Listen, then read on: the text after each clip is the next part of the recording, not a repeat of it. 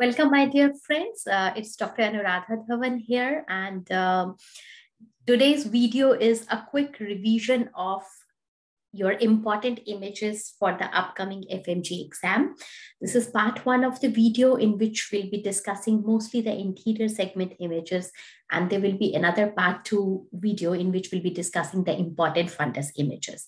So as we know, the image-based questions, they are favorite with the examiner. They can come as spot diagnosis, they can come as a part of the clinical case scenario. So the purpose of this video is to make you revise all the images which can help us in the upcoming exam. Okay, so here are your must-do ophtha images for FMGE exam.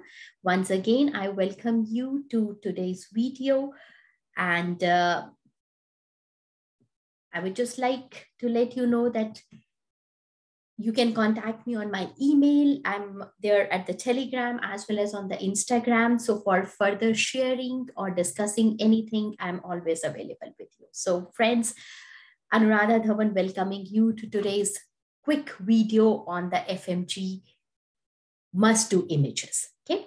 Now, so first image which we are going to do right now is here in front of you. And as you see, it's a very common image. So what you are seeing here in this image is giant papillae. Okay. So what are giant papillae? They are the big sized papillae. The papillae, they are round lesions, raised lesions, but flat topped. That the upper part is flat topped, the center is reddish in color. So this is how you identify the papillae. Mostly they are present on the upper tarsal conjunctiva.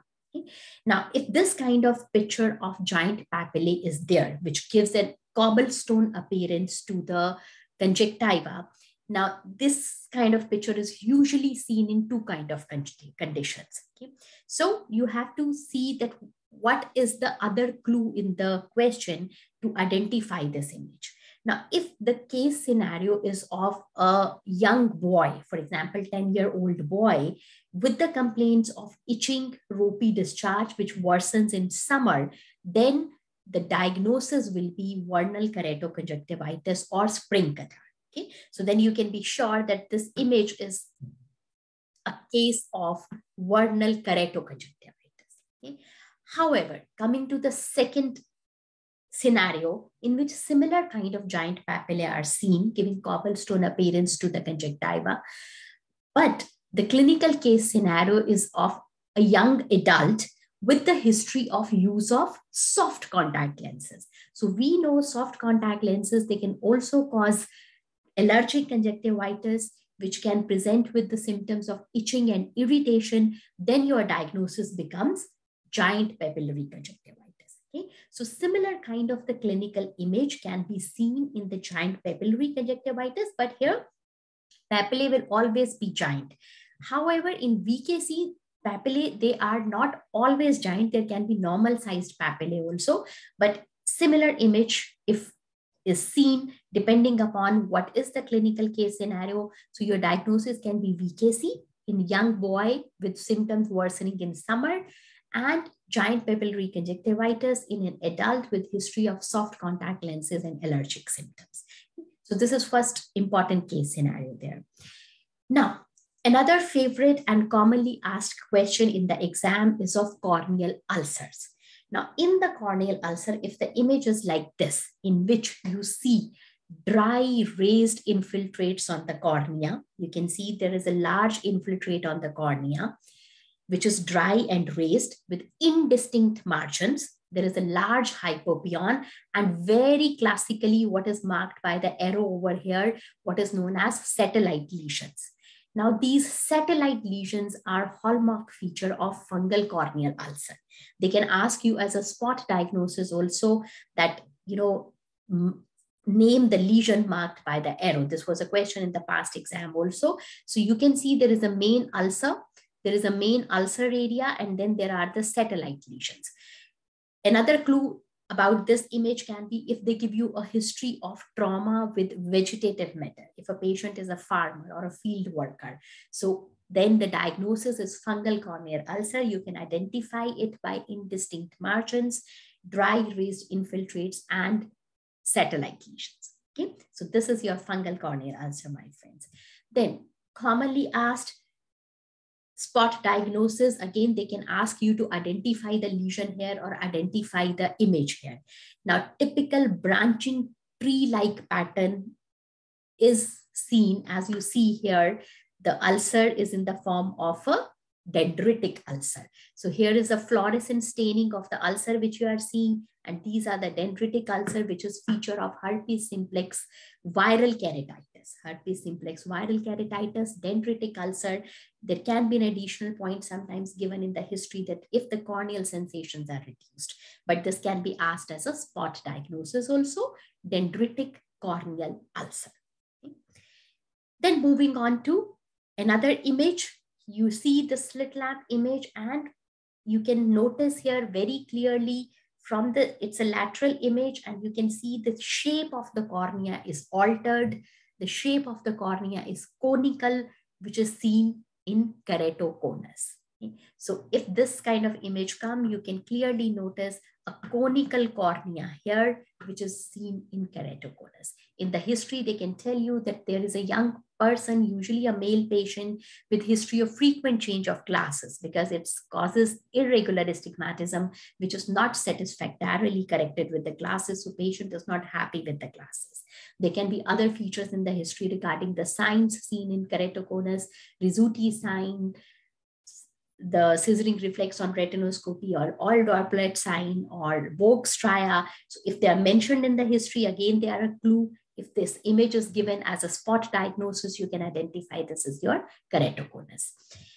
Then identify this sign. So again, you see the patient is looking down, and you can clearly make out that the shape of the cornea is conical. And because of this conical shape of the cornea, the lower lid is becoming V-shaped when the patient is looking down. The lower lid is becoming V-shaped when the patient is looking down. So this is image of Munson's sign in keratoconus. So please remember Munson's sign in keratoconus. Then a white foamy spot seen on the bulbar conjunctiva. Okay. So if you see this kind of white foamy frothy spot, especially mostly on the temporal bulbar conjunctiva, along with the history of vitamin A deficiency, dryness of the conjunctiva, dryness of the cornea, that is corneal xerosis, or a symptom of night blindness, then this is your bited spot. So with the clue in the history, with the typical appearance of this lesion, white foamy lesion, you can clearly make a diagnosis of bited spot. Then again, if this image is there, okay, so have a look at the image there and try to see how the appearance of the cornea is here. So you can see whole of the cornea is opacified. Not only opacified, the cornea is bulging forward. The cornea is bulging forward. You can notice this, which is called as ectasia of the cornea. Now, this kind of the picture, if you clearly notice, there is also kind of, uveal hue. It's a darkish hue there. So this bulging out of the cornea is a sequelae of complicated corneal ulcer in which iris tissue is incarcerated along with. Okay? And this kind of the lesion is known as anterior staphyloma. Anterior staphyloma. In the history, they can give you a history of malnourishment or immunocompromised history in which the cornea becomes ulcerated, the corneal ulcer becomes complicated, and then it can lead on to the appearance of anterior staphyloma as a sequelae of corneal ulcer. Okay, friends? Fine. Moving on to another common lesion which is seen and given in the exam as an image diagnosis, your pterygium. So how do we identify pterygium? Very easy. A fold of the conjunctiva, a triangular wing-like fold of the conjunctiva, usually starting from the nasal part of the eye and covering the cornea. Now it can encroach till limbus, till the central area. So it encroaches upon the cornea. So a fleshy triangular wing-like growth arising mostly from the nasal conjunctiva, though it can be from the temporal part, encroaching the cornea, is your pterygium, friends. Then lately the trauma has been a very favorite topic with the examiners, and there are certain signs which appear following the blunt trauma, which can be seen in the interior segment. So if there is a history of blunt trauma and they give you an image like this, in which you see a cataract, which is like a rosette. So rosette type of the cataract, following the history of blunt trauma. So your diagnosis is clear. It's a traumatic cataract. It's a traumatic cataract, which is usually rosette cataract. Okay. Besides the cataract, two other signs they can be seen following blunt trauma. One is look at the arrow marking a brownish pigment ring on the surface of the lens, interior surface of the lens, which is known as osseous ring. It is the deposition of the pigment from the pupil on the interior surface of the lens. Okay. And secondly, there can be iridodialysis, that the iris gets detached from its root, leading to iridodialysis, and this makes the pupil D-shaped. This makes the pupil D-shaped. So these are the two more images which they can show with a history of blunt trauma, or they can ask you, identify the osseous ring or identify the iridodialysis. So this is here for your revision, friends.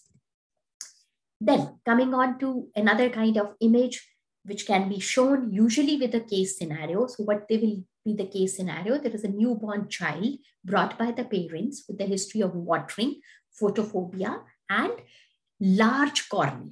Large cornea. Now this cornea can be clear. If, as you are noticing here, this can be hazy.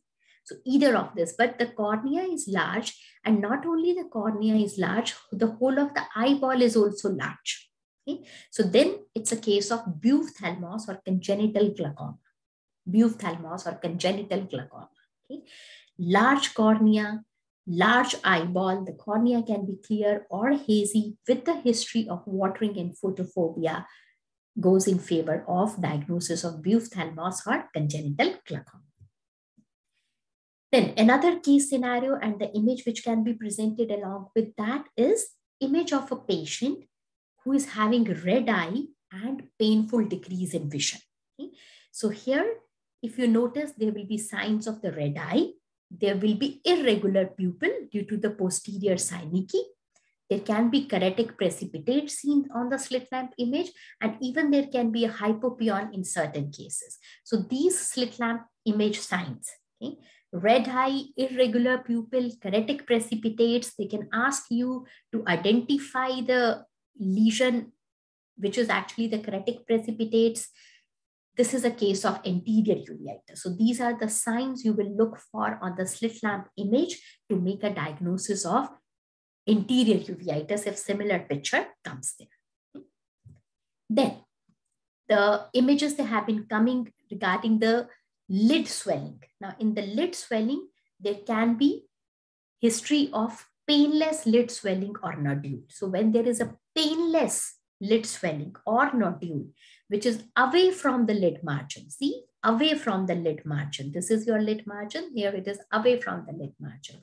Painless swelling, then it is a clesion. It is a clesion because here it is a inflammation of the meibomian gland and it is not infectious. So it is painless. In contrast, if there is a painful lid swelling at the lid margin, you see, at the lid margin in relation to the eyelashes, painful swelling, then it is a stye or external hordeolum because that is the suppurative inflammation, infection of the glands of Zeiss, and you can make out it is in relation of the eyelashes. So painful lid swelling at lid margin, you will differentiate it from clesion. It is your stye or external hordeolum. Okay. So these were some important images, my friends, which I wanted you to go through, a quick revision for you.